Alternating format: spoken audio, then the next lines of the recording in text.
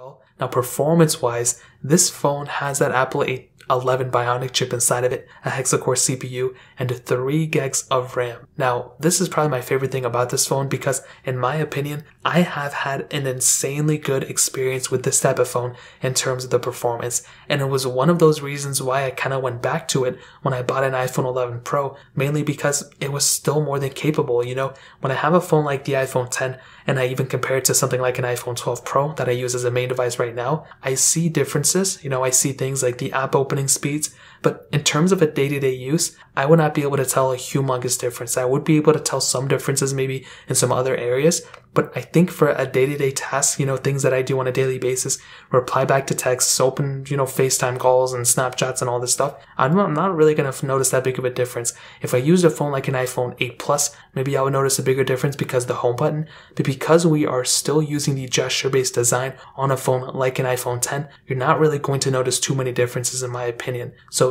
day-to-day tasks, you're definitely going to be okay with it, but even when you step up and do some gaming on a phone like this, I think you're going to have a good experience too. Like, this is a pretty compelling gaming phone. Now, I would not say this is like the best gaming phone of 2017 or anything, but for, like I said before, for pretty much everything you're going to do with a phone, this is going to be able to handle it by far. Now, there's a couple of caveats. I think maybe the biggest problem in terms of the performance, and it's not really a huge one, but maybe it's the RAM management. Phones like the iPhone 12 Pro with 6 gigabytes of RAM with twice the amount of RAM as this will definitely get you a better performance overall. So that's a kind of a big thing to keep in mind, but that doesn't necessarily mean that this phone is any slower just because those phones are newer. It just means that those phones are more capable. But if you don't need all that capability, a phone like this is still going to be perfectly fine, as I stated before. So in terms of the performance, thumbs up for me times 10. The performance on this phone, I think, is still perfectly fine for the price that you're paying for and for it being a 2017 phone for sure. So in terms of the performance, that pretty much covers it up. Now,